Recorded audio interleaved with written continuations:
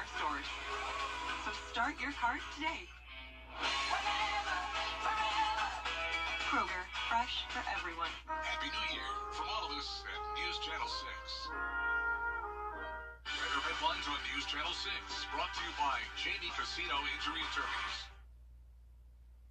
Happy New Year. It may be a new year, but we've got a similar weather forecast. I'll have it all for you coming up. Now on Good Morning Augusta, bringing in the new year, a local skating rink holds its annual New Year's Eve event, and we'll take you there. Plus, as we bring in the new year, people are sharing what important lessons they learned in 2022. And later, Congress headed back to Washington soon. So what's on their to-do list? Your number one source for local weekend morning news starts right now. Live from Television Park, this is Good Morning Augusta on Wjbf News Channel 6. Well, good morning, sunshine. Happy New Year. We made it. It's great to see you. I'm Sean Gabbage-Stock. Coverage you can count on begins with the South Carolina Highway Patrol investigating a deadly crash in Orangeburg County. The incident happened Saturday afternoon. Troopers say the driver of a car traveling north on Highway 15 near Mountaineer Circle, about 5 miles south of Ellery, went off the right side of the road and struck a tree. 2 people were transported to a local hospital for treatment. 1 person died. We're working to learn the identity of the victim for you. Skateland held its 16th annual balloon drop last night. Photojournalist Reggie Mackey asked folks out there about their New Year's resolutions, and he takes us there. If you are ready to raise your hand. On your mark. What's up? And skating is coming back in a lot of communities because it's inexpensive. The thing about our rink, family-oriented. It's a family. Bring your family down. I love skating, and it's a time where family and fun, where people can get together and have fun. My New Year's wish is to fix all the things I did wrong and all the mistakes that I made in the past year, and to develop new, better habits. I wish that, less people would get sick and the hospitals wouldn't be as full with sick people, and that people get to do what they want to do without having to, cancel stuff because of sickness. I wish that humanity could get it together and be a lot more peaceful coming in the new year. You know, we've had a lot of traumas, even starting with COVID and everything that happened. So I'm hoping that 2023 is a good year for everybody. I want skating to be popular for everybody. My wish is that everybody won't care what other people think, and that they'll do what they want to do. Really? Why is that important?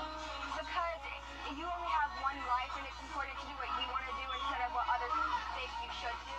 To you mark. Get set. Go. What's your New Year's wish? For more puppies and kittens to get adopted, not abandoned. I want inflation to stop so I don't have to raise any prices. And for many, New Year's is filled with excitement with those resolutions and fireworks and a few drinks. But a few drinks can still be dangerous for anyone who decides to get behind the wheel. While the legal alcohol limit is 0.08 when driving, doctors warn not to drive at all and instead use ride-sharing apps or your designated driver. The legal limit is 0.08 in the state of Georgia, and even at levels below 0.08, you can still be an impaired driver. So the general knowledge is 1 drink per hour is what it takes to essentially detoxify from the alcohol. And we would say that if you've had even more than that kind of limit, so we would say 1 drink, you probably shouldn't be driving these days. And y'all, bottom line, just be safe this weekend. But if you do overindulge this holiday weekend, there's a number that we told you last year to keep in your pocket. The same thing for today as well. It's 855-2-TOW-2-GO. And AAA will take you to your home within a 10-mile radius. That service runs through Monday, January 2nd. And another number you should know is Star HP. They'll put you in touch with the Highway Patrol to report any drunk drivers. And with the new year, people are sharing some wisdom for 2023. Elise Delflin has more. The past year has been filled with lessons, from how to stay healthy to being more kind. We asked people in the upstate one simple question: what did you learn this year? Do you cherish your friends? Be kind to others? There's people out there willing to help, and I've seen things improve. We learned that God had a perfect plan for us and a perfect love story if we would just be patient.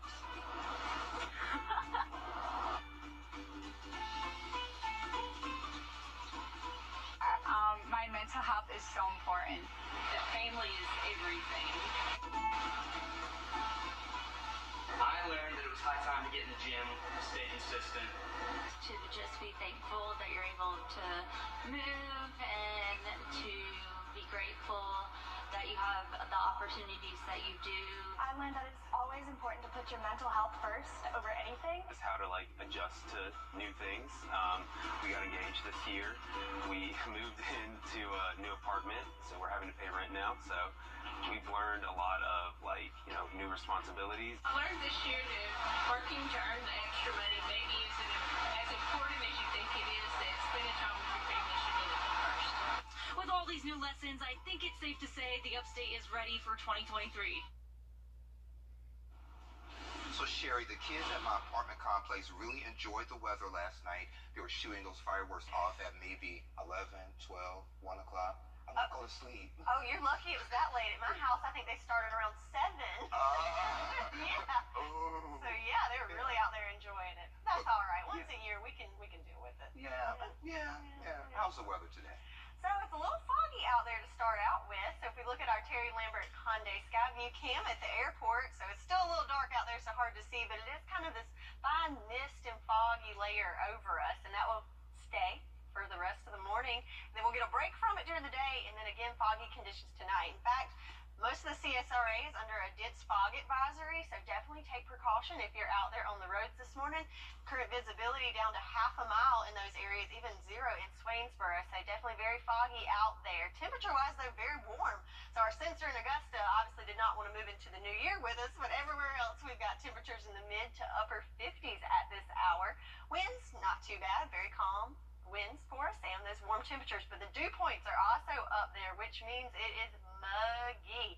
So right now on our outdoor comfort meter, we're at a 5, so not terrible, but definitely some humid air out there. So happy New Year. So our day planner for today, we're going to start off in those upper 50s and make it up into the upper 60s, maybe even 70s for some areas. So we're expecting the clouds and fog for this morning, but then we will see clearing this afternoon in those warm temperatures. I'll break it all down for you in your full forecast coming up. Back to you, Sean.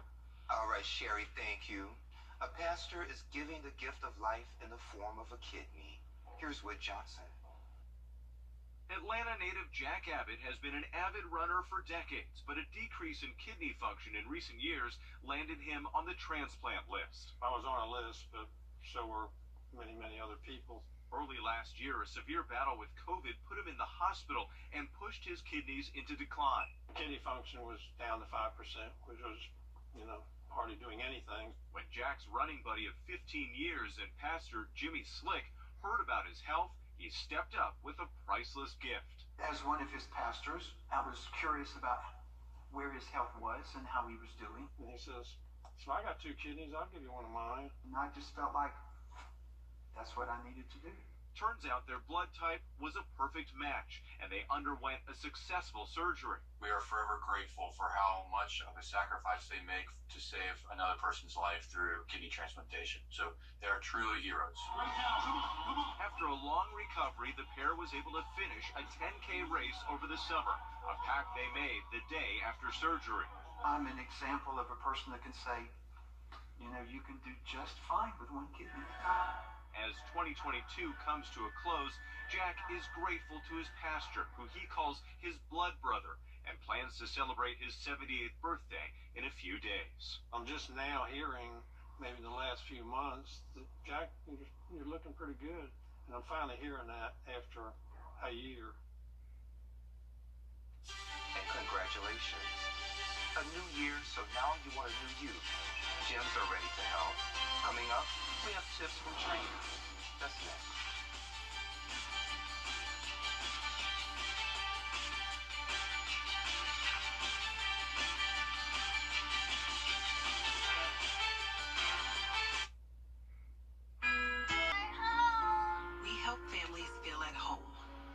when they can't be. The Caring for Carolina and Children First partners would like to congratulate Christy Lyon, recipient of the merriest Christmas ever. Happy holidays from Aiken Regional Medical Centers, Pathfinder, Bridgestone, and WJBF News Channel 6. The CSRA's favorite news app is now even better, with easier access to local news, weather, and live streaming video. Download the News Channel 6 mobile app. Gyms will soon see high demand for people wanting to start a new fitness journey going into the new year. Renenko G met with trainers to see how people like you can achieve your fitness goals. Every year, fitness goals are at the top of many New Year's resolution lists. But what is the key to staying consistent? Several factors contribute to goal setting for your health and showing up to the gym routinely. Big things like eating a balanced diet and guidance from experts or an accountability partner to keep you committed to your resolutions. Personal trainer Keenan Alfred with Reinforced Fitness shared with me what he believes helps in the gym and what sometimes goes wrong for people. I think the main thing is finding a trainer where you have some accountability. And I also think sometimes people kind of set a goal that's not achievable in the beginning stages of your fitness level. Alfred says consistency allows the time for your body to accommodate to the actions and things that are happening. Many people tend to grow impatient and concern themselves with getting to the goal rather than enjoying the journey and process of getting there. Setting appropriate fitness goals ensures you won't get easily discouraged from working out when you don't see immediate results. So what are the key things to consider when stepping into a gym? First of all, don't compare yourself to anybody. Secondly, ask questions. Don't feel embarrassed. I know a lot of people have gym anxiety, but most gym environments are very camaraderie. They want to help you. Everyone's there for the same goal, to better themselves. Citron encourages that you trust your body and strengthen your mind to believe that your goals are obtainable and worth the effort. Overall, both trainers agree that by maintaining a healthy diet full of nutrients, staying consistent, having an accountability partner, doing research, and asking questions and trusting the fitness process and journey will make a long-lasting difference for your health and ringing in the new year on a positive note. So consistency is key. Sherry is up next with another check of your forecast.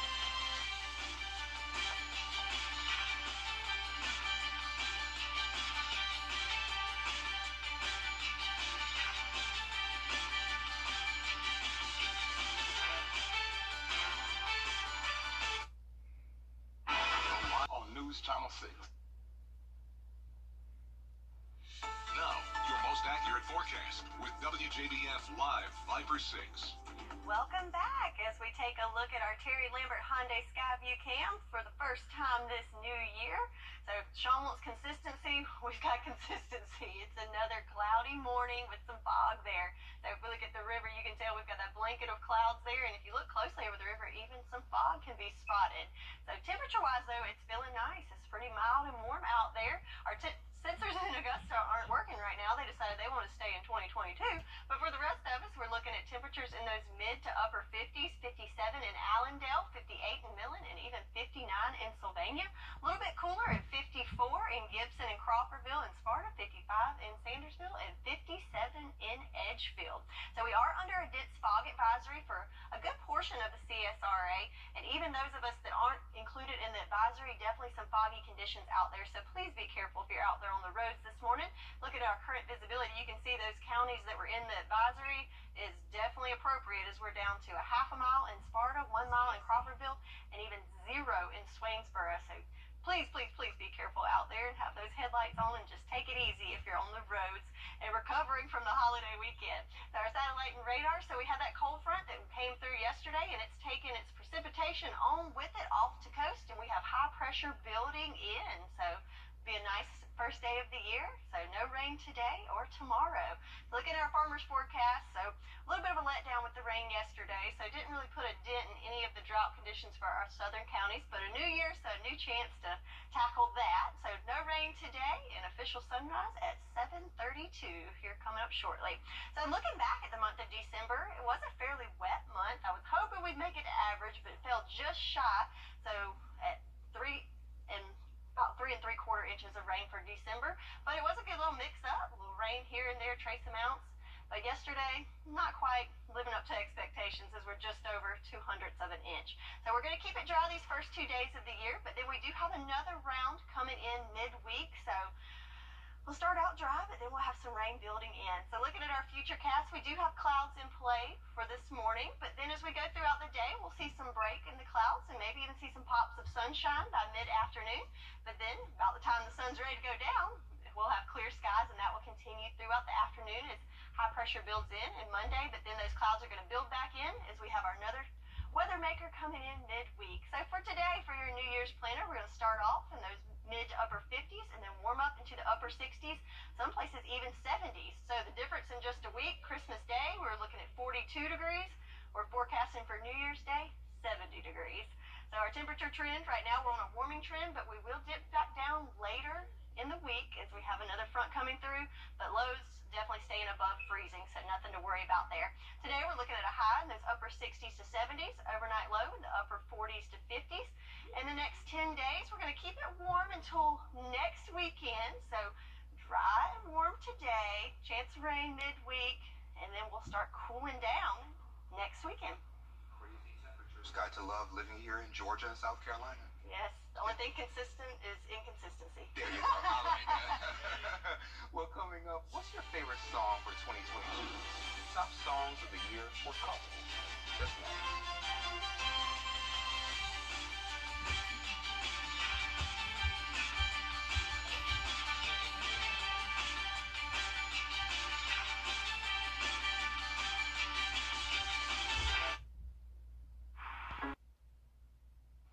Well, hey there, welcome back. So we often remember years based on the music that came out during that stretch of time.